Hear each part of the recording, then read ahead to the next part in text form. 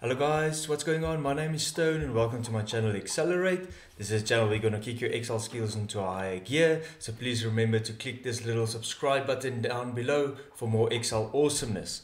Alright guys, in this week's episode I'm going to bring to you pop-up calendars. Quite exciting stuff. So I've programmed my pop-up calendar to pop up once I hover over B1 or click on B1. So you can program anywhere in your spreadsheet where the pop-up calendar needs to pop up, and I'm going to show you exactly how. So if I click on B1, this very nice pop-up calendar is going to pop up, and it's going to by default show today's date. And you can also go into future dates here, future months, and you can also go into past months as well. So what also nice functionality that's added into this pop-up calendar is you can change the color of the pop-up calendar. So clicking on this little gear icon here, if you want the nice orange, you can go for orange. And if you go back into your pop-up calendar, it will show orange. And I like by default the little blue here. And I'm also just going to choose the 29th of September. So also you can, a quick shortcut for you guys as well. If you click on B1 here and you want to change the formatting, you can just hit Control, Shift and free. And if you see, that's a nice formatting shortcut to change it to 29, and it reads the free digit month and then the year as well. So this is very nice. So let's get into this one. So I'm going to close off my file that I'm working on here, and in the descriptions below I want you guys to go fetch the data file that I've left for you. So it's the pop-up calendar data file. So this is the data that you're going to use for your pop-up calendar.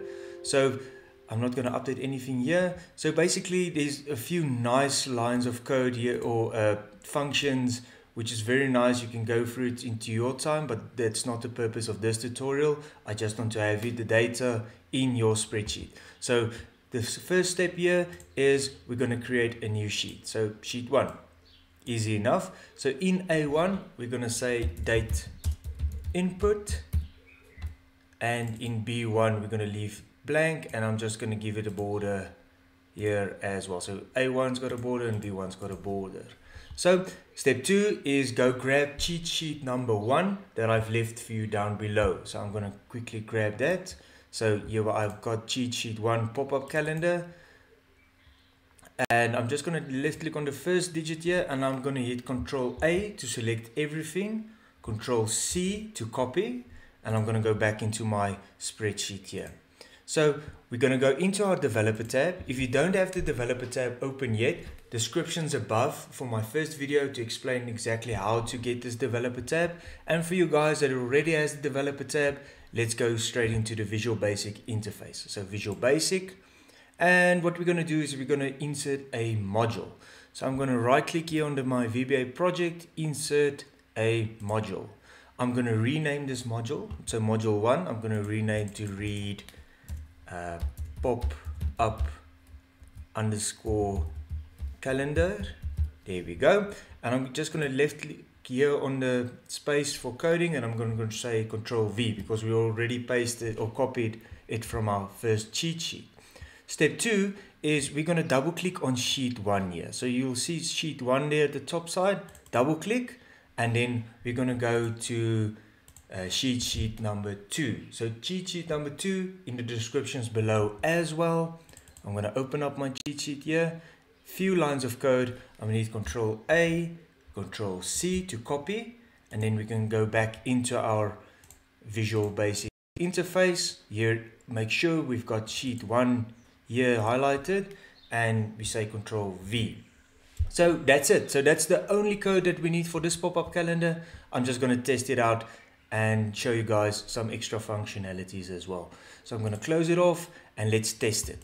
So now the macro runs in this sheet here. So once I click on B1, there we go. That's it. The pop-up popped up nicely. If you don't like the color, you can click on the gear, go to the blue color, go out, and once you go back in, here you go, you can click on it.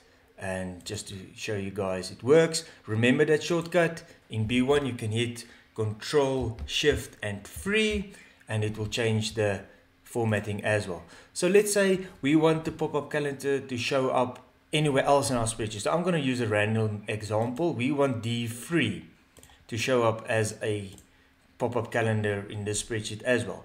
So we're going to go back to our developer tab, back into the Visual Basic.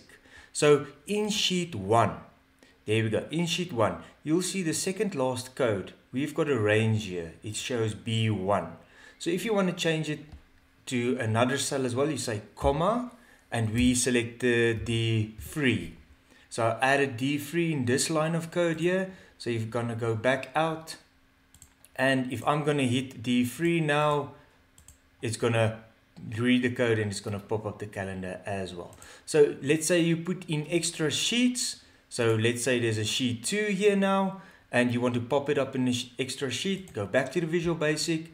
You can highlight all the code here in sheet 1, Control C, go back to sheet 2, or sheet 3, that was my new sheet that I've added, Control V, and select where it needs to pop up. So let's say in sheet 2, once I hit A2, I want the pop-up to come up. So let's test that. So I've added my new sheet. Once I've hit sheet A2, there we go, pop-up calendar, you select it, and there we go. And remember that little shortcut, Control, Shift, and 3 will show you the date.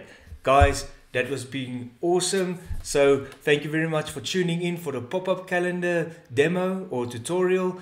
Hit that like button, hit that subscribe button, guys, and leave me a comment if you have any ideas for another tutorials. From me, Stone, and Excelerate, cheers.